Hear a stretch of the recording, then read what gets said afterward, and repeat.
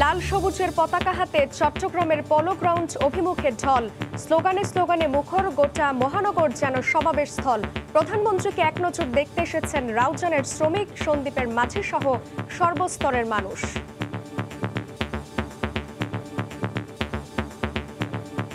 চট্টগ্রামে আজকে অলি গলিতে উৎসবে পরিণত হয়েছে। প্রধানমন্ত্রীকে আমরা দেখতেছি, আমার অন্তর থেকে আমার সালাম আর দোয়া দিতেছি। আমি পদ্মা সেতু কর্ণফুলী টানেল আমরা সন্দ্বীপবাসী 2টি স্টিমার, 50টি ট্রলার এবং 4টি বলগেট নিয়ে চট্টগ্রাম শহরে এসে পৌঁছেছি। নির্বাচন সামনে রেখে দলীয় প্রধানের দিক নির্দেশনার অপেক্ষা। দেশকে অস্থিতিশীল করতে বিএনপির ষড়যন্ত্র প্রতিহতের ঘোষণা। লাখ লাখ মানুষের যে জনসমাগম হচ্ছে, এটাই প্রমাণিত হয়েছে শেখ হাসিনার সরকারকেই সবাই বারবার চাচ্ছে। বাংলাদেশের মানুষ গণতন্ত্রের পক্ষে, নৌকার পক্ষে এবং আওয়ামী লীগকে ভোট দেবে। জামাত বিএনপির আসে, তাহলে মুক্তিযুদ্ধ বলতে এখানে কিছু থাকবে না। দেখছিলেন প্রধান শিরোনাম, দুপুরের সময় সঙ্গে আছি আমি জান্নাতুল সাদিয়া। এবার অন্যান্য শীর্ষ সংবাদ। ঢাকায় সমাবেশের আগে নেতাকর্মীদের গ্রেফতারের অভিযোগ বিএনপির। সরকার পতনে সমমনা রাজনৈতিক দলকে নিয়ে আন্দোলনের হুঁশিয়ারি। 10 ডিসেম্বর ঘিরে অপরাধীরা সুযোগের অপেক্ষায় কিনা উত্তর খুঁজতে মাঠে পুলিশ। নাশকতার বিষয়ে সংগ্রহ করা হচ্ছে গোয়েন্দা তথ্য, বিশৃঙ্খলার চেষ্টা হলে ছাড় নয়।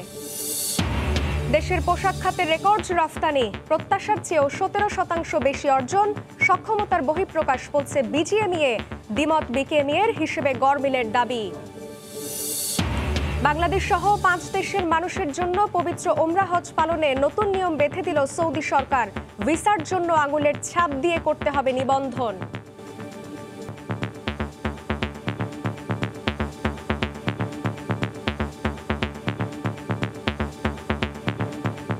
লাল সবুজের পতাকা হাতে চট্টগ্রামের পলো গ্রাউন্ড মাঠে মানুষের ঢল।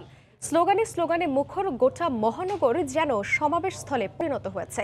অলিগলি থেকে শুরু করে রাজপথ, কোথাও যেন তিল ধারণের ঠাঁই নেই। প্রধানমন্ত্রীকে এক নজর দেখতে এসেছেন রাউজানের শ্রমিক, সন্দ্বীপের মাঝি সহ সর্বস্তরের মানুষ। চট্টগ্রাম থেকে দেবাশিস রায়, ফেরদৌস লিপিকে সঙ্গে নিয়ে পার্থপ্রতিম বিশ্বাসের রিপোর্ট।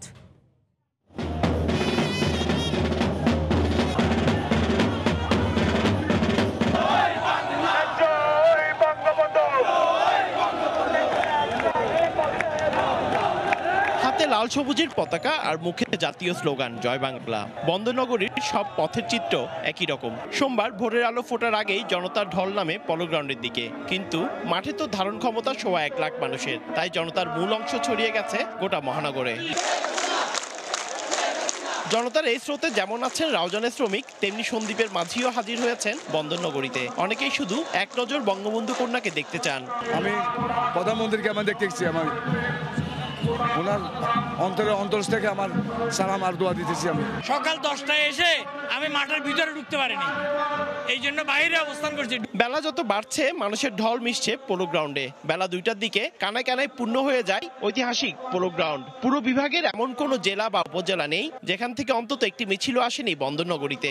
চট্টগ্রামে সবকিছু করতেছে, আরো কিছু করবে, সারা বাংলাদেশ উন্নয়ন করবে। উচ্ছ্বাস উদ্দীপনায় আজকে সারাদিন আমরা এইভাবে শেখ হাসিনাকে শুভেচ্ছা জানাতে এসেছি। এটাই প্রমাণিত হয়েছে শেখ হাসিনার সরকারকেই সবাই বারবার চাচ্ছে। দুপুরের পরে সমাবেশে ভাষণ দেবেন প্রধানমন্ত্রী। এরই মধ্যে বিভাগের সব সংসদীয় আসনের নেতাকর্মীরা ভিন্ন ভিন্ন রঙের পোশাক পরে সকল প্রস্তুতি শেষ করেছেন। সরকার সব পক্ষে পদ্মা সেতু কর্ণফুলী টানেল আজকের যে জনসভা সেটাও ঐতিহাসিক একটা জনসভা হবে। আজকে আনন্দ বয়ে যাচ্ছে। আমাদের মাননীয় প্রধানমন্ত্রী আছে, আমাদের চট্টগ্রামের অভিভাবক। আজকে আমাদের ঈদের মতো লাগতেছে আমরা মনে করি। সমুদ্র পাড়ের এই শহরের মানুষগুলো বলছেন এটি কেবল একটি জনসভা নয়, তার চেয়েও বেশি কিছু। জঙ্গিবাদের বিরুদ্ধে, পেশক্তির বিরুদ্ধে এবং স্বাধীনতার পক্ষে শক্তিকে ভোট দেবে। জামাত বিএনপির আসে, তাহলে মুক্তিযুদ্ধ বলতে এখানে কিছু থাকবে না। আগামীতে আমাদের নেত্রী বিপুল ভোটে আবার ক্ষমতাসীন হচ্ছেন। শুধু সড়ক পথেই নয়, গত রাত থেকেই নদী পথে ভিড়েছেন হাজার হাজার নেতাকর্মী। 10 লাখ মানুষের এই আয়োজনকে সুষ্ঠু করতে গত কয়েকদিন থেকে নেওয়া হয় ব্যাপক প্রস্তুতি। সমাবেশ থেকে বেশ কিছু উন্নয়ন প্রকল্পের ঘোষণাও দেবেন প্রধানমন্ত্রী। পার্থপ্রতিম বিশ্বাস, সময় সংবাদ, চট্টগ্রাম। এই মুহূর্তে পলো গ্রাউন্ড মাঠের ভেতরে আছেন রিপোর্টার দেবাশিস রায়, সরাসরি যাচ্ছি তার কাছে। দীর্ঘদিনের আসলে একটি করোনা কালের যে বাধা বাংলাদেশে ছিল, সেই বাধার পর কিন্তু প্রধানমন্ত্রী শেখ হাসিনার রাজনৈতিক কর্মসূচি আবারও শুরু হয়েছে এবং ঢাকার বাইরে যে রাজনৈতিক বড় সমাবেশগুলিতে অংশ নেওয়ার যে কর্মসূচি, সেই কর্মসূচি কিন্তু গেল মাসের 24 তারিখ থেকেই শুরু হয়েছে। দর্শক, আপনারা দেখেছেন যশোরের মাঠ থেকে, এবং ঠিক আজকে যে জনসভাটি অনুষ্ঠিত হচ্ছে সেটি চট্টগ্রামের পোলো গ্রাউন্ডে। আপনারা এখন টেলিভিশনের পর্দায় যে চিত্রটি দেখতে পাচ্ছেন সেটি কিন্তু চট্টগ্রামের ঐতিহাসিক পোলো গ্রাউন্ড মাঠের অভ্যন্তরের অর্থাৎ ভেতরের চিত্র। ঠিক যে পরিমাণ মানুষ এখন মাঠের মধ্যে রয়েছেন, যে পরিমাণ জনসমাগম মাঠের ভেতরে হয়েছে, এখানে আমরা বাইরে থেকে বিভিন্নভাবে তথ্য পাচ্ছি যে এর জনসমাবেশ স্থলের বাইরে অর্থাৎ মহানগরীর বিভিন্ন জায়গায় কিন্তু সমবেত হয়েছেন, তারা মাঠে ঢোকার সুযোগ পাননি এখন পর্যন্ত। আমার টেলিভিশনের পর্দায় যে চিত্রটি আমরা এখন দেখছি, সেই চিত্রটিতে আপনারা লক্ষ্য করবেন যে মাঠের একটি কোনাও কিন্তু ফাঁকা নেই, অর্থাৎ প্রত্যেকটি কোনায় কোনায় লাখো মানুষের সমাগম হয়েছে এই পোলো গ্রাউন্ডের মাঠে। এবং পোলো গ্রাউন্ডের মাঠের এখনকার পরিস্থিতি একেবারেই সবশেষ মুহূর্তের আসলে অপেক্ষা। এই লাখো জনতা, এই উত্তাল জনসমুদ্র এখন শুধুমাত্র অপেক্ষা করছেন প্রধানমন্ত্রী শেখ হাসিনার উপস্থিতির জন্য। আপনারা জানেন যে এরই মধ্যে প্রধানমন্ত্রী শেখ হাসিনার সকালের যে কর্মসূচি সেটিতে অংশ নিয়েছেন এবং সেটি শেষ করার পর কিন্তু এখন তিনি এই জনসমাবেশ স্থলে আসার জন্য প্রস্তুতি গ্রহণ করছেন। এবং আমরা যতটুকু জেনেছি আর অল্প কিছুক্ষণ সময়ের মধ্যেই এই পোলো গ্রাউন্ড মাঠে এসে উপস্থিত হবেন প্রধানমন্ত্রী শেখ হাসিনা, এবং তিনি মাঠে এসে উপস্থিত হলেই এই সমাবেশের যে মূল আনুষ্ঠানিকতা সেটি শুরু হবে। যদিও দুপুর 12:30টার পর থেকেই কিন্তু কেন্দ্রীয় এবং আঞ্চলিক এবং তৃণমূলের যে নেতারা রয়েছেন সেই নেতারা কিন্তু এরই মধ্যে মঞ্চে বক্তব্য শুরু করেছেন। এবং এই বক্তব্যগুলো থেকে এর পাশাপাশি প্রধানমন্ত্রী শেখ হাসিনার যে নেতৃত্ব এবং নির্দেশনা, সেই বার্তাগুলি বারবার আসছে এবং কেন্দ্রীয় নেতাদের বক্তব্যও কিন্তু বারবারই উঠে আসছে যে প্রধানমন্ত্রী শেখ হাসিনা আজ থেকে 10 বছর আগে এই পোলো গ্রাউন্ড মাঠেই যে প্রতিশ্রুতি দিয়েছিলেন, সেই প্রতিশ্রুতির বাস্তবায়ন কিন্তু ঘটে গেছে গেল এক যুগে। অর্থাৎ একটি জেলাকে কেন্দ্র করে যে পরিমাণ উন্নয়ন প্রকল্প বাস্তবায়ন হবার কথা, যে পরিমাণ উন্নয়ন প্রকল্প হাতে নেওয়ার কথা, সেই পরিমাণ উন্নয়ন প্রকল্প কিন্তু যতটা পেরেছে সরকার নিয়েছে, সেই দাবিগুলোই কিন্তু সেই বার্তাগুলোই কিন্তু কেন্দ্রীয় নেতাদের বক্তব্যে আসছে। আপনারা জানেন যে এই জনসভাটি সফল করার জন্য কিন্তু বেশ কয়েক স্তরে নিরাপত্তা নেওয়া হয়েছে।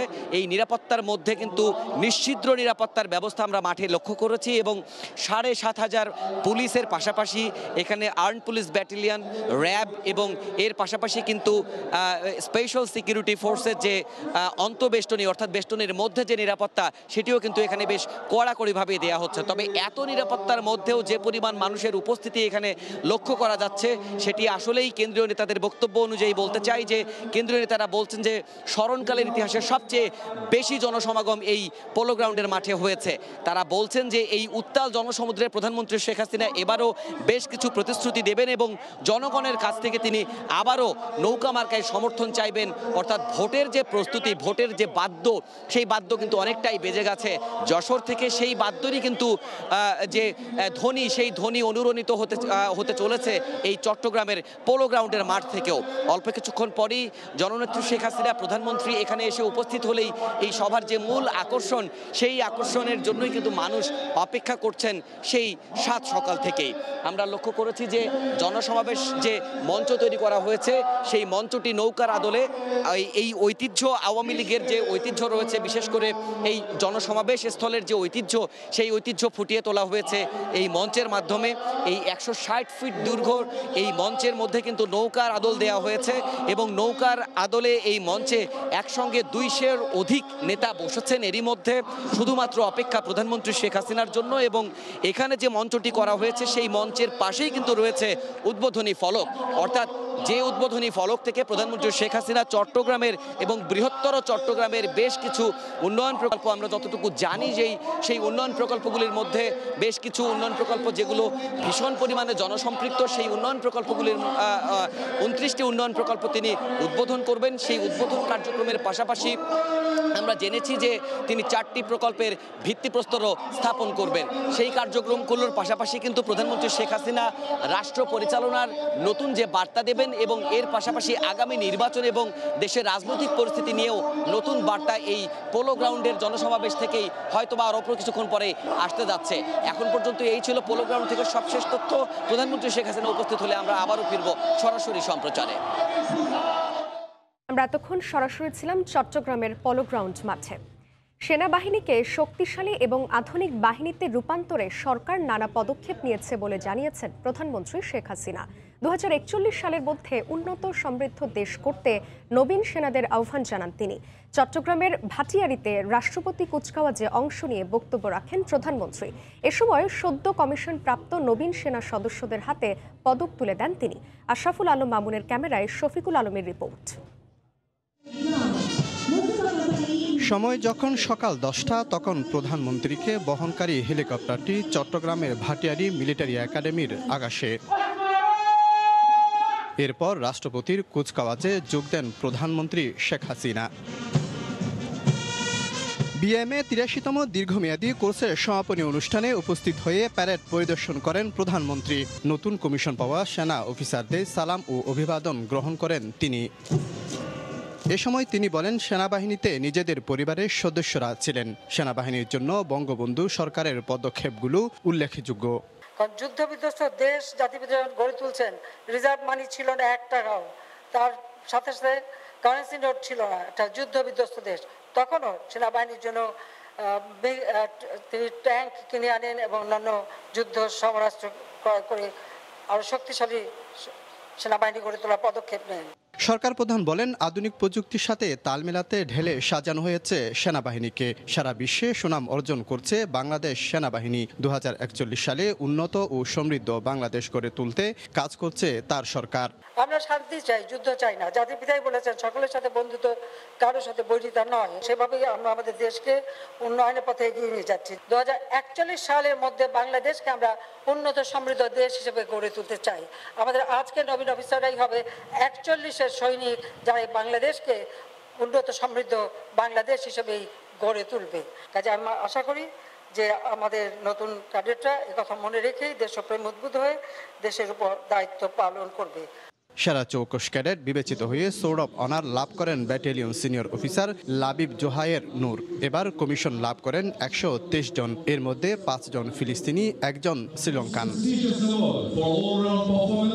প্রধানমন্ত্রীর এই সফর একদিকে যেমন সেনাবাহিনীকে শক্তিশালী ও আধুনিকায়নে গুরুত্বপূর্ণ অবদান রাখবে, ঠিক অপরদিকে নবীন সেনাদের উদ্দেশ্যে দিয়েছে নানা নির্দেশনামূলক বক্তব্য। শফিকুল আলম, সময় সংবাদ, চট্টগ্রাম। চোখ ধাঁধানো আতশবাজি আর বর্ণিল আলোকসজ্জা।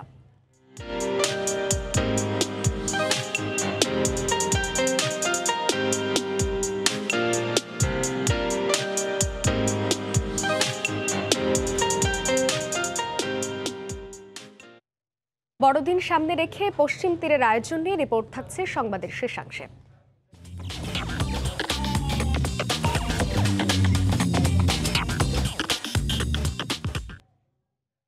কাতারে আকাশী নীল উৎসব। লিওনেল মেসির জাদুতে মুগ্ধ আর্জেন্টাইন ভক্তরা। কোয়ার্টার ফাইনাল নিশ্চিত হওয়ায় উৎসবের আমেজ কাতারের পথে পথে। সামনের ম্যাচগুলোতেও বড় জয়ের প্রত্যাশা সমর্থকদের। বিস্তারিত জানাচ্ছেন সাজিদ মুস্তাহিদ। আমার পেছনের এই আহমেদ বিন আলী স্টেডিয়ামে 6 মাস আগে প্লে অফ ম্যাচ জিতে বিশ্বকাপের মূল পর্বে পা রাখে অস্ট্রেলিয়া। তারা স্বপ্ন দেখছিল আর্জেন্টিনাকে হারানোর, তবে সেই স্বপ্ন আর পূরণ হয়নি। প্রত্যাশিত জয় পেয়েছে আর্জেন্টিনা এবং পা রেখেছে কোয়ার্টার ফাইনালে। আরও একবার মেসি ম্যাজিক।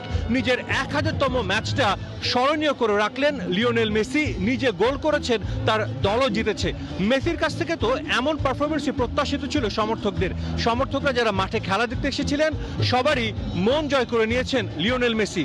সবাই বাড়ি ফিরেছেন হাসি মুখে। I am happy to Messi score.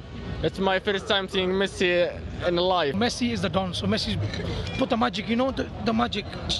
Messi, I need to more goal, inshallah. Vamos, Argentina. খুবই ভালো ছিল, মেসি গোল দিল। এইবার বিশ্বকাপ আর্জেন্টিনাই নিবে। Amazing match. Messi proved himself tonight. আর্জেন্টিনার জয়ের ব্যবধানটা আরো বড় হতে পারত। শেষ দিকে বেশ কিছু গোলের সুযোগ হারিয়েছে দলটি, যার জন্য অনেকের মনে কিছুটা হতাশা কাজ করছে। তারপরও তারা আশাবাদী যে এই ফর্ম যদি তারা পরবর্তী ম্যাচগুলোতে ধরে রাখে তবে ডেফিনেটলি নেদারল্যান্ডসকে হারিয়ে তারা কোয়ালিফাই করবে সেমিফাইনালেও। I'm extremely happy. The match or the game was fantastic, especially the second half. গোল আরো বেশি হতো, খুশি হতাম, কিন্তু মেসি অন্যান্য প্লেয়ারদেরকে পাস দেওয়ার পরও গোল করতে পারেনি। মারিয়ার অভাবটা অনেক স্ট্রংলি ফিল করছি, যার কারণে আমাদের উইংসের আক্রমণগুলো কম হয়েছে আর ফিনিশিংটা একটু কম হয়েছে। I hope they can reach to the finals. নিজেদের ফুটবল ইতিহাসে দ্বিতীয়বারের মতো বিশ্বকাপের রাউন্ড অফ 16-এ পা রেখেছিল অস্ট্রেলিয়া। এই দলটা শেষ দিকে সম্ভাবনা জাগিয়েছিল ম্যাচটাকে অতিরিক্ত সময় নেয়ার, কিন্তু সেটাতে তারা সফল হয়নি। তারপরও অস্ট্রেলিয়ার সমর্থকরা তাদের খেলোয়াড়দের নিয়ে গর্বিত, দল যে পারফর্ম করেছে তাতেই তারা সন্তুষ্ট। জয় না পেলেও তারা প্রশংসা করেছেন সকারুসদের। Gave our best. I felt like it was an even contest. They had one good chance, scored it.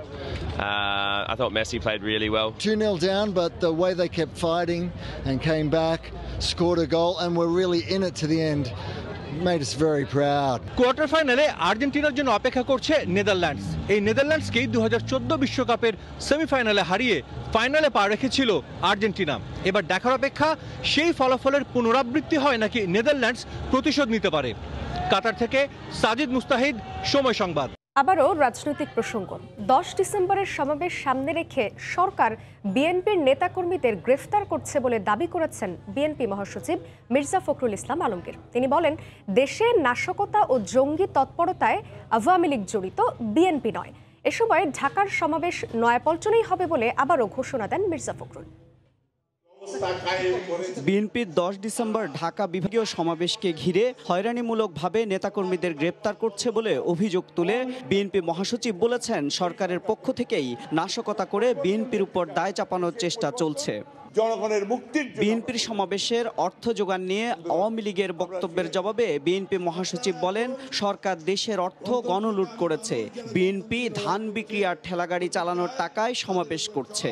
এই যে গণলুট করলেন, লুট করেছেন 14-15 বছর ধরে, এই টাকা তো সব আপনাদের কাছে। আমাদের মানুষের তাদের কষ্টার্জিত ধান বিক্রির টাকা, ঠেলা গাড়ি চালানোর টাকা, তা নিয়ে নিজেরা এই চাল আপনার মুচিরা মুড়ি নিয়ে মাঠে আসছে তাদের মুক্তির জন্য। আওয়ামী লীগ রাজনৈতিক দলের বৈশিষ্ট্য হারিয়ে গোয়েন্দা ও আমলা নির্ভর দলে পরিণত হয়েছে বলে মন্তব্য করেন বিএনপি মহাসচিব। তিনি বলেন, বিএনপি নয়, আওয়ামী লীগে জঙ্গি হয়ে গেছে। সরকারের সুবিধামতো সংশোধন করা সংবিধান দিয়ে দেশে কোনো নির্বাচন হতে দেয়া হবে না বলে আবারও হুঁশিয়ারি দেন মির্জা ফখরুল। সংবিধান তুমি বারবার পরিবর্তন করে তোমার নিজের মতো করে নিয়েছো, সেই সংবিধানে আর কোনো কিছু হবে বলে বাংলাদেশে আমরা মনে করি না বন্ধুগণ। সুতরাং এটারও সংশোধন করতে হবে, জনগণের প্রয়োজনীয় সংবিধান তৈরি করতে হবে বন্ধুগণ। জঙ্গি তখন আপনারা হয়ে গেছেন।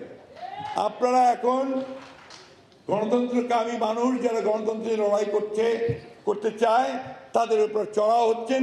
যে কোনো বাধা মোকাবিলা করে আন্দোলন এগিয়ে নেওয়ার কথাও বলেন বিএনপি মহাসচিব। এমআর আমিন, সময় সংবাদ, ঢাকা। রাজধানীর নয়াপল্টনে সংবাদ সম্মেলন করছেন বিএনপি মহাসচিব মির্জা ফখরুল ইসলাম আলমগীর। সরাসরি যাচ্ছে সেখানে।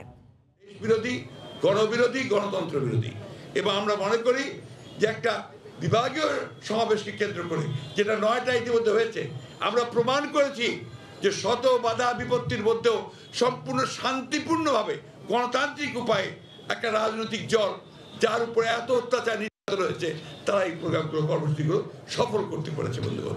শত উস্কানির মুখেও আমাদের নেতা কর্মীরা কোনো রকম ট্র্যাপের মধ্যে, ফাঁদের মধ্যে পা দেয়নি। ঠিক একইভাবে আমরা বলেছি ঢাকাতেও বিভাগীয় সমাবেশ হবে। এই বিভাগীয় সমাবেশে আমরা আমাদের যে সমস্যাগুলো আমরা বলেছি ইতিমধ্যে, আমাদের দাবিগুলো, সেগুলোকে আমরা নিয়ে আসবো। এবং এটাও আমি আপনাদেরকে বলেছি যে আমাদের ভবিষ্যৎ কর্মসূচি, ভবিষ্যৎ দাবি, সেগুলো আমরা সেই সমাবেশের মধ্যে আনবো। এটাকে বিএনপি মহাসচিব সংবাদ সম্মেলন করছিলেন রাজধানীর নয়াপল্টনে। আমরা এতক্ষণ সরাসরি ছিলাম সেখানে।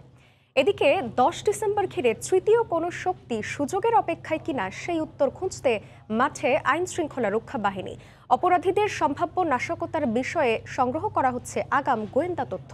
পুলিশ বলছে, বিএনপির সমাবেশ কেন্দ্র করে কেউ বিশৃঙ্খলার চেষ্টা করলে ছাড় দেয়া হবে না। বুলবুল রেজার রিপোর্ট।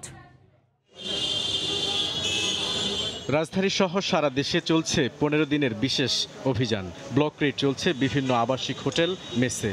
জঙ্গি, মাদক কারবারি, অবৈধ অস্ত্রধারীরা কোথাও ঘাপটি মেরে বসে আছে কিনা খোঁজ করছে আইন শৃঙ্খলা রক্ষাকারী বাহিনী। চলতি মাসের কয়েকটি বিশেষ দিনকে টার্গেট করে পুলিশ সদর দফতরের নির্দেশে এই অভিযান পরিচালিত হচ্ছে, এমনটি বলা হলেও বিএনপির 10 ডিসেম্বরের সমাবেশও রয়েছে তালিকায়। নয়াপল্টনে নাকি সোহরাওয়ার্দী উদ্যানে বিএনপির সমাবেশটি কোথায় অনুষ্ঠিত হবে তা এখনো চূড়ান্ত হয়নি। পুলিশ উদ্যানে সমাবেশের অনুমতি দিলেও বিএনপি অনড় নয়াপল্টনে। এ অবস্থায় 10 ডিসেম্বর ঘিরে ব্যাপক আগ্রহ রয়েছে জনমনে। পুলিশ বলছে বিএনপির সমাবেশকে কেন্দ্র করে তাদের আলাদা প্রস্তুতি রয়েছে। সমাবেশকে টার্গেট করে কেউ নাশকতার চেষ্টা করলে ছাড় দেওয়া হবে না। বিএনপির একটা সমাবেশও রয়েছে, সেদিকে আমাদের গুরুত্ব রয়েছে। আমাদের অনেক পুলিশ সেখানে কাজ করবে। সেখানেও যেন আবার কোনো অসাধু চক্র বা কোনো মানে থার্ড পার্টি এই সুযোগে কোনো ধরনের কোনো দুর্বিসন্ধিগুলি ঘটনা ঘটাতে না পারে, তাহলে সেদিকে আমরা খেয়াল রাখছি। রাজনৈতিক কর্মসূচিকে কেন্দ্র করে কেউ বিশৃঙ্খলার চেষ্টা করছে কিনা সে বিষয়ে আগাম গোয়েন্দা তথ্য সংগ্রহ করছে পুলিশ। হোটেল, রেস্টুরেন্ট জায়গায় আমরা একটু দেখছি কোনো আনাগোনা, কাদের আনাগোনা বেশি, এবং আমরা এখানে যদি কেউ যদি বিশৃঙ্খলা ঘটানোর চেষ্টা করে, কেউ যদি ক্রিমিনাল অ্যাক্টিভিটিস করার চেষ্টা করে, তাহলে তো আমরা আমাদের আইন শৃঙ্খলা বাহিনী সাদা পোশাকে, পোড়া পোশাক পুলিশ, থানা পুলিশ, ডিবি পুলিশ কাজ করছে। 10 তারিখে সমাবেশ, তার আগেই সমাবেশস্থলে এসে বিএনপি নেতাকর্মীদের জড়ো হওয়ার কোনো সুযোগ নেই বলছে পুলিশ। বুলবুল রেজা, সময় সংবাদ, ঢাকা। গ্যাস সেক্টরে অপার সম্ভাবনার দুয়ার খুঁজছে দেশে। 3 বছরের মধ্যে 46টি গ্যাস কূপ খনন ও অনুসন্ধানের পরিকল্পনা নিয়েছে সরকার। এই উদ্যোগ সফল হলে এলএনজি আমদানিতে বাঁচবে 5,000 কোটি টাকা। সিলেট গ্যাস ফিল্ডস কোম্পানি 16 কোটি 80 লাখ ঘনফুট গ্যাস যোগান দিতে দ্রুত গতিতে কাজ করছে। ইকরামুল কবিরের প্রতিবেদন, ছবি তুলেছেন নওশাদ আহমদ চৌধুরী। পরিত্যক্ত ঘোষণার 5 বছর পর সিলেটের বিয়ানীবাজার 1 নম্বর কূপের গ্যাস উত্তোলনের চূড়ান্ত এবং শেষ ধাপটি উত্তোলনে কৃতকার্য হওয়ায় উচ্ছ্বসিত সিলেট গ্যাস ফিল্ড কোম্পানির কর্মকর্তারা। ফলাফল পেতে এই কূপের 3,400 মিটার গভীরে যেতে হয়। গত সোমবার এই কূপ থেকে 80 লাখ ঘনফুট গ্যাস জাতীয় সঞ্চালন লাইনে সরবরাহ শুরু হয়। এই কূপের রিজার্ভ 7,000 কোটি ঘনফুট গ্যাস। Flame pressure 3275। এটা বর্তমান যুগে আমাদের হাই প্রেশারের ওয়েল আছে শাহবাজপুরে, তারপরে আমি মনে করি this is the second high pressure in Bangladesh. 2025 সালের মধ্যে দেশের 46টি কূপ খনন, পুনঃখনন ও উন্নয়নের মাধ্যমে দৈনিক 61 কোটি 80 লাখ ঘনফুট গ্যাস উত্তোলনের লক্ষ্যমাত্রা নির্ধারণ করা হয়েছে। এছাড়া বিয়ানীবাজার এলাকায় 191 বর্গ কিলোমিটার জুড়ে ভূকম্পন জরিপের মাধ্যমে নতুন সম্ভাবনার দিকে এগুচ্ছে সিলেট গ্যাস ফিল্ড কোম্পানি। এই প্রজেক্টটার ডাটা অ্যাকুইজিশন কাজ শুরু হয়ে গেছে গত 20 তারিখ থেকে।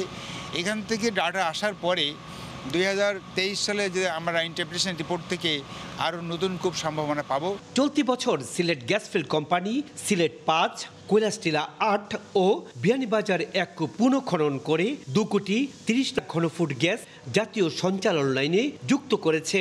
প্রকৌশলীরা বলছেন প্রকল্প প্রক্রিয়ায় গতি বাড়ালে দ্রুত গতিতে গ্যাস প্রাপ্তি নিশ্চিত হবে। এখানেও আমাদের একটা সময় ক্ষেপণ হয়েছে, যেটা আমরা 5 বছর বলছি, আসলে এটা 5 বছর না। এটাকে বলা যায় যে মাঝখানে আমাদের প্রস্তুতিমূলক যে পিরিয়ডটা ছিল অ্যারাউন্ড 2 বছর।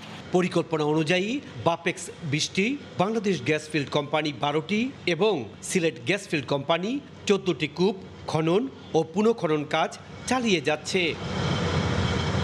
দৈনিক 1 কোটি ঘনফুট গ্যাস উত্তোলনের লক্ষ্যমাত্রা নিয়ে সিলেট 10 নম্বর কূপ খননের উদ্যোগ গ্রহণ করেছে সিলেট গ্যাস ফিল্ড কোম্পানি।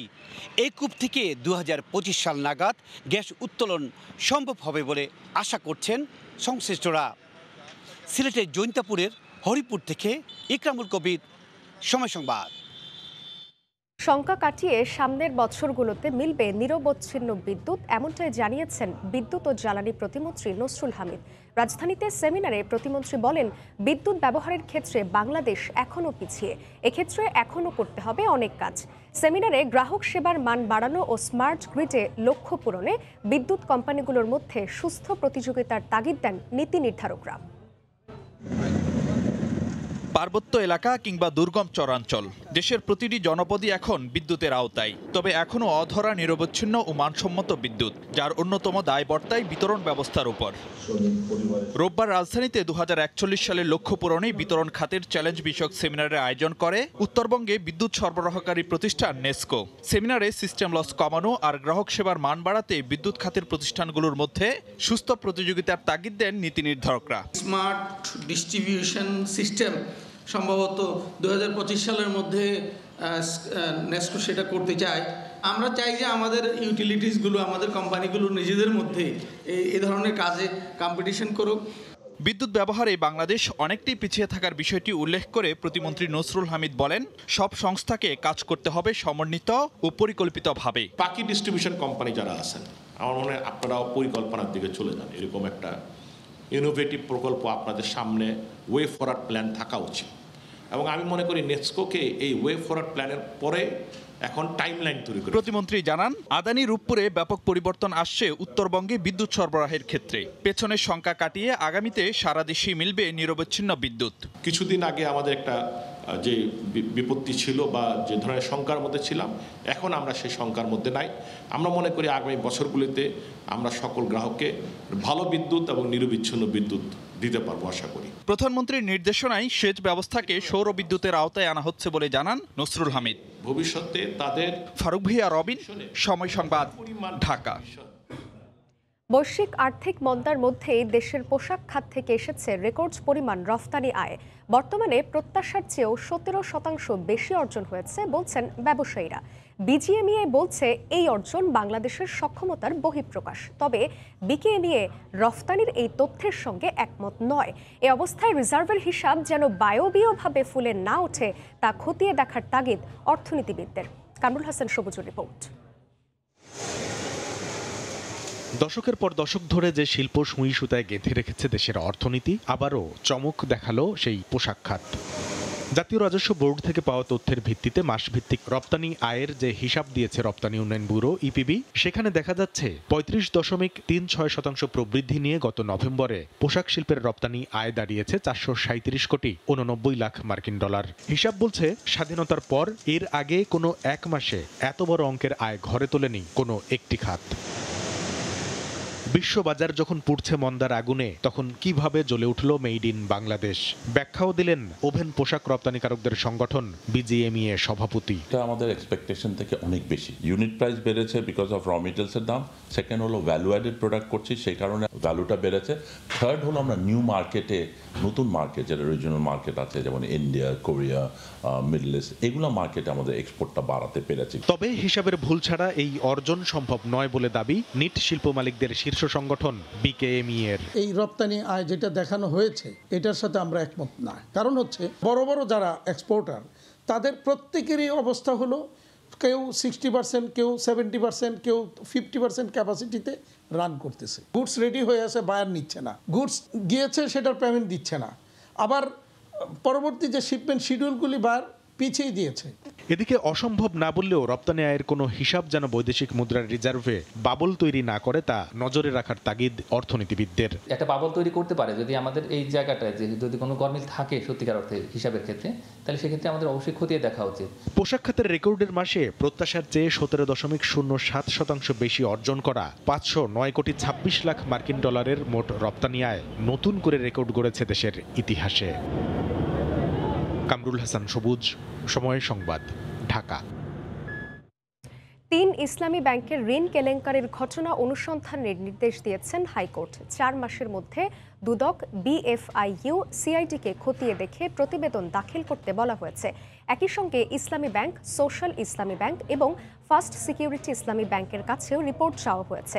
এর সঙ্গে জড়িত 3 ব্যাংকের কর্মকর্তাদেরও তালিকা উপস্থাপনের নির্দেশ দিয়েছেন উচ্চ আদালত। একই সঙ্গে 30,000 কোটি টাকার ঋণের বিষয়ে ব্যাখ্যা চাওয়া হয়েছে এস আলম গ্রুপের কাছেও। বিচারপতি নজরুল ইসলাম তালুকদার ও বিচারপতি খিজির হায়াতের সমন্বয়ে গঠিত হাইকোর্টের দ্বৈত বেঞ্চ স্বপ্রণোদিত হয়ে এ আদেশ দেন। আগামী বছরের 5 এপ্রিল পরবর্তী শুনানির দিন ধার্য করেন আদালত। ইসলামী ব্যাংক সম্পর্কে অনেকগুলি এমবেজলমেন্টের নিউজ আসছে এবং যেগুলো ভয়ঙ্কর টাইপের নিউজ, আর্থিক কেলেঙ্কারি। এস আলম গ্রুপ সহ আরও 3টি ব্যাংকের, ইসলামী ব্যাংক লিমিটেড, SIBL এবং ফার্স্ট সিকিউরিটি ইসলামী ব্যাংক কি অ্যাকশন নিয়েছে দুর্নীতি দমন কমিশন, BFIU, CID, আর্থিক প্রতিষ্ঠান বিভাগ, অর্থ মন্ত্রণালয়, আইন মন্ত্রণালয়, এইসব ব্যাপারে জানতে চেয়েছেন হাইকোর্ট। কোর্ট আজকে সুমোটো একটা রুল দিয়েছেন যে এই বিষয়গুলো যে পত্রিকা আসছে তার সঠিকতা যাচাইয়ের জন্য। নিরাপদ সড়কের দাবিতে উত্তপ্ত ঢাকা বিশ্ববিদ্যালয়। ক্যাম্পাস এলাকায় সব যানবাহনের গতিসীমা নির্ধারণ ও শাস্তির বিধান নিশ্চিত করা সহ 11 দফা দাবিতে মানববন্ধন ও বিক্ষোভ করেছেন বিশ্ববিদ্যালয়ের সাধারণ শিক্ষার্থীরা। মিছিলটি বিভিন্ন এলাকা প্রদক্ষিণ করে। দাবি আদায় না হলে 11 ডিসেম্বর থেকে লাগাতার কর্মসূচির ঘোষণা শিক্ষার্থীদের। শুক্রবার ঢাকা বিশ্ববিদ্যালয় এলাকায় সড়ক দুর্ঘটনায় রুবিনা আক্তার নামে এক নারীর মৃত্যুর ঘটনায় ফুঁসে উঠেছেন বিশ্ববিদ্যালয়ের সাধারণ শিক্ষার্থীরা। 11 দফা দাবিতে বিক্ষোভ মিছিল নিয়ে ক্যাম্পাসের বিভিন্ন এলাকা প্রদক্ষিণ করেন তারা।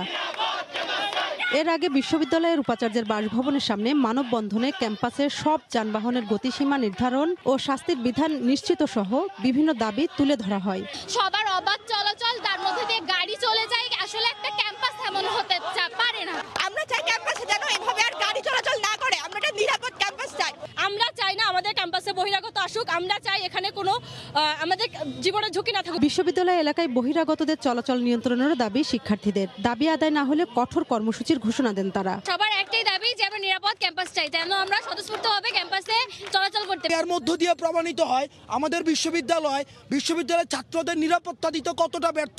বিশ্ববিদ্যালয়ের সকল যানবাহনের গতিসীমা নির্ধারণ ও নিয়ন্ত্রণ, শব্দ দূষণ প্রতিরোধে ব্যবস্থা ও শাস্তির বিধান নিশ্চিত করা। 2, রুবিনা আক্তার হত্যাকাণ্ডের বিচার নিশ্চিত করতে হয় প্রশাসনের সর্বোচ্চ সমর্থন ও সহযোগিতা আদায় করা। রুবিনা আক্তার নিহতের ঘটনাকে হত্যাকাণ্ড উল্লেখ করে এর বিচার নিশ্চিত করতে প্রশাসনের হস্তক্ষেপ কামনা করেন শিক্ষার্থীরা। রোজিনা রোজি, সময় সংবাদ, ঢাকা। বাংলাদেশ সহ 5 দেশের মানুষের জন্য পবিত্র ওমরা হজ পালনে নতুন নিয়ম বেঁধে দিয়েছে সৌদি সরকার। ওমরা ভিসার জন্য আঙুলের ছাপ দিয়ে নিবন্ধন করতে হবে আগ্রহীদের। হাজিদের ভ্রমণ দুর্ভোগ দূর করার লক্ষ্যে এ উদ্যোগ নেওয়া হয়েছে বলে জানায় সৌদি কর্তৃপক্ষ। বাংলাদেশ ছাড়াও এ তালিকায় রয়েছে যুক্তরাজ্য, তিউনিসিয়া, কুয়েত এবং মালয়েশিয়া। রিয়াদ থেকে আরিফুর রহমানের প্রতিবেদনে বিস্তারিত। প্রতি বছর বিশ্বের বিভিন্ন দেশ থেকে লাখ লাখ ধর্মপ্রাণ মুসল্লিরা পবিত্র ওমরাহ হজ পালনের উদ্দেশ্যে সৌদি আরব ভ্রমণ করেন। এ তালিকায় বিপুল সংখ্যক বাংলাদেশীও রয়েছে। ওমরাহ হজ পালনে কেউ আসেন এজেন্সির মাধ্যমে, কেউ আবার একা।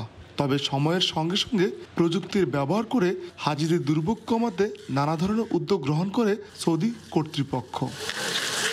ওমরা পালনকারীর ইমিগ্রেশন সহ বিমানবন্দরের যাবতীয় কাজ সম্পন্ন করা হয় নিজ দেশ থেকেই। এবার এর সাথে যুক্ত হয়েছে ভিসার জন্য আঙ্গুলের ছাপ পদ্ধতি।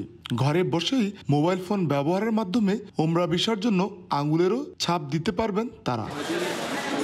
এর জন্য সৌদি ভিসা বায়ো নামের অ্যাপ ডাউনলোড করে ভিসার ধরন বেছে নিতে হবে। এরপর পরিচয় যাচাই করার জন্য পাসপোর্ট স্ক্যানে চাপ দিয়ে আবেদনকারীকে অবশ্যই সামনের ক্যামেরা থেকে একটি পূর্ণ মুখের ছবি তুলতে হবে, যাতে এটি পাসপোর্টে থাকা ব্যক্তিগত ছবির সঙ্গে মেলে। শেষে ক্যামেরার মাধ্যমে 10টি আঙ্গুলের ছাপ ইলেকট্রনিকভাবে স্ক্যান করে নিলেই নিবন্ধন সম্পন্ন হবে। সৌদি আরবের হজ ও ওমরা মন্ত্রণালয় বাংলাদেশ, যুক্তরাজ্য, তিউনিসিয়া, কুয়েত এবং মালয়েশিয়া থেকে আগতদের জন্য অনলাইনে ওমরা ভিসা ইস্যু করতে আঙ্গুলের ছাপ নিবন্ধনের নতুন নিয়ম শুরুর ঘোষণা দিয়েছে। সহজে ভিসা পেতে এই শর্ত অবশ্যই পূরণ করতে হবে। আরিফুর রহমান, সময় সংবাদ, সৌদি আরব। আবারও ফুটবল বিশ্বকাপের খবর। আর্জেন্টিনার জয়ে উন্মাদনা ছড়িয়ে পড়ে কাতারের মেট্রোতেও। সমর্থকরা নেচে গিয়ে উদযাপন করেন প্রিয় দলের বিজয়। ম্যাচের পর ভক্তদের জন্য মেট্রোতে বিশেষ সব ব্যবস্থা নেন আয়োজকরা। সে খবরই কাতার থেকে জানাচ্ছেন কমল দে। কাতারের রিফাত মার্কেট মেট্রো স্টেশনের একটা চিত্র। ভারতের রাজস্থান থেকে আসা নৃত্যগুলো ঘিরে আর্জেন্টিনা দর্শকদের মনোরঞ্জনের জন্য নৃত্য পরিবেশন করছে। কাতারের মেট্রো স্টেশনগুলির বিভিন্ন পয়েন্টে যেমন এ ধরনের নাচের আয়োজন রয়েছে, ঠিক তেমনি বিশ্বকাপে অংশগ্রহণকারী বিভিন্ন দেশের নাগরিক এবং তাদের ভক্ত সমর্থকরা নেচে গিয়ে উৎসব পালন করছে। তবে কাতারের এই বিশ্বকাপের উৎসব যেন মাটির উপরে নয়, মাটির নিচে গড়ে ওঠা মেট্রো রেল স্টেশনকেই ঘিরে চলছে। সকাল থেকে শুরু হয় এই মেট্রো রেলের যাত্রা, চলে গভীর রাত পর্যন্ত। শুধুই যে বিভিন্ন দেশ থেকে আসা নাগরিক কিংবা ভক্ত সমর্থকরা খেলা দেখতে স্টেডিয়ামের দিকে ছুটছেন তা কিন্তু নয়, নানা প্রাত্যহিক কাজও এই কাতারের সাথে জড়িয়ে আছে এই মেট্রো রেল। মেট্রোর কারণে আমরা মনে করব জলদি আমাদের নির্দিষ্ট গন্তব্যস্থানে পৌঁছাইতে পারি। মেট্রোতে যেভাবে মজা করতে পারি আমরা গাড়িতে গেলে ওইভাবে মজা করতে পারি না। এখানে দর্শকরা আছে, আমরা সবাই একসাথে এখানে নাচি গাই। যারা দেশ থেকে আসতেছে তাদের কোনো টাকা লাগতেছে না, জাস্ট তারা ভিজিটের কার্ড দিয়ে ঢুকতেছে আর বাড়িয়ে দিচ্ছে। আর আমরা যারা আছি আমাদের মাত্র দুরিয়া লাগতেছে, যাদের হায়ার কার্ড নাই তাদের। 2019 সালে চালু হয়েছিল এই মেট্রো রেল, বিশেষ করে বিশ্বকাপকে সামনে রেখে চালু করা হয়। এখানকার 8টি বিশ্বকাপ স্টেডিয়ামকে একসূত্র করেছে মেট্রো রেল। এখানে মাত্র প্রতি 2 মিনিটে একটি করে ট্রেন আসে এবং তাতে চড়ে বসতে পারেন অন্তত 1000 যাত্রী। আর যাত্রীরাও মেট্রো রেল যেমন তার উৎসব করছেন, তার বাইরেও তারা মেতেছেন নানা উৎসবে। আর এই মেট্রো রেলে যাত্রীদের সেবা দেওয়ার জন্য প্রতিটি শিফটে প্রায় 2500 করে ভলেন্টিয়ার রয়েছে, যারা এখানে আসা বিভিন্ন দেশের নাগরিকদেরকে স্টেডিয়াম চেনানোর পাশাপাশি কোন ট্রেনে উঠবে সেটিও তারা নির্দেশনা দিচ্ছে। সকাল থেকে গভীর রাত পর্যন্ত এভাবে জেগে থাকে কাতারের মেট্রো রেল স্টেশনগুলো, যেন এই শহর ঘুমাতে জানে না। আর বিশ্বকাপের আমেজ যেন এই শহরকে আরও নতুন করে জাগিয়ে তুলেছে। কাতারের প্রভাব মেট্রো রেল স্টেশন থেকে কমলে সময় সংবাদ। ইনজুরিতে থাকলেও অনুশীলনে ফিরেছেন ব্রাজিলিয়ান তারকা নেইমার। শনিবার সামাজিক যোগাযোগ মাধ্যম ফেসবুক, টুইটার ও ইনস্টাগ্রামে নিজের ট্রেনিংয়ের ছবি প্রকাশ করেন তিনি। সার্বিয়ার সঙ্গে গ্রুপ পর্বের ম্যাচে গোড়ালির ইনজুরি নিয়ে মাঠ ছেড়েছিলেন এই সেলেসাও। হেক্সা মিশনে ব্রাজিলের বড় বাধা হয়ে দাঁড়িয়েছে ইনজুরি সমস্যা। একের পর এক ইনজুরি হানা দিচ্ছে ব্রাজিল স্কোয়াডে। তবে এর মধ্যেই আশার আলো দেখছেন কোচ দিতে। ট্রেনিং করছেন ব্রাজিল দলের প্রাণভ্রমর নেইমার। শঙ্কা ছিল বিশ্বকাপ থেকে ছিটকে যাওয়ার, তবে হার না মানা মনোবল আর আত্মবিশ্বাস ছিল দলে ফেরার। তার ভিত্তিতে স্বস্তির হাওয়া বইছে সেলেসাও শিবিরে। এর আগে ক্যামেরুনের বিপক্ষে ম্যাচে গ্যালারিতে উপস্থিত থেকে ভরসা জুগিয়েছেন দলকে।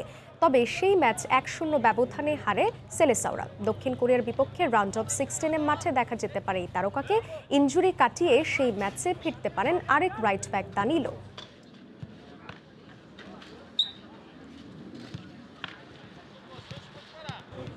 এবার বড়দিনের প্রস্তুতির খবর। চোখ ধাঁধানো আতশবাজি আর মন মাতানো সব অনুষ্ঠান নিয়ে আসন্ন বড়দিনের উপলক্ষে সাজানো হয়েছে পশ্চিম তীরের বেথেলহেম শহর।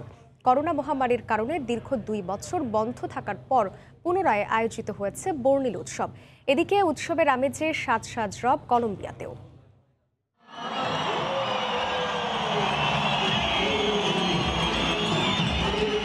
পুরো শহর ঢেকে গেছে বর্ণিল আলোর চাদরে। একের পর এক আতশবাজিতে সে সৌন্দর্য বেড়েছে বহুগুণে।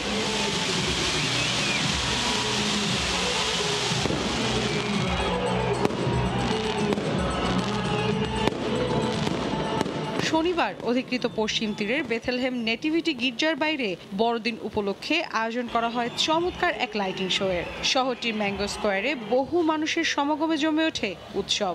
52 ফুট লম্বা একটি ক্রিসমাস ট্রিকে আপাদমস্তক সাজানো হয় রং বেরঙের এলইডি লাইট দিয়ে। পাশাপাশি সান্তা ক্লজের পোশাক পরেও ঘুরে বেড়ান অনেকে। চলে স্টেজ পারফরমেন্স। মহামারী করোনায় দীর্ঘ 2 বছর বন্ধ থাকার কারণে এবারের আয়োজনে আনন্দের মাত্রাটা অনেক বেশি বলে জানান ঘুরতে আসা স্থানীয় বাসিন্দা ও পর্যটকরা। এখানের পরিবেশ খুব সুন্দর, কর্তৃপক্ষ পুরো শহরটা অনেক সুন্দর করে সাজিয়েছে, বাচ্চাদের জন্য এখানে খেলাধুলার ব্যবস্থা করা হয়েছে। রাজনৈতিক অস্থিরতায় আমরা সব সময় খুবই বাজে পরিস্থিতির মধ্যে থাকি, তবে এবার ডিসেম্বরের শুরু থেকে বেথলহেম আমাদের মাঝে অনেক আনন্দ নিয়ে এসেছে।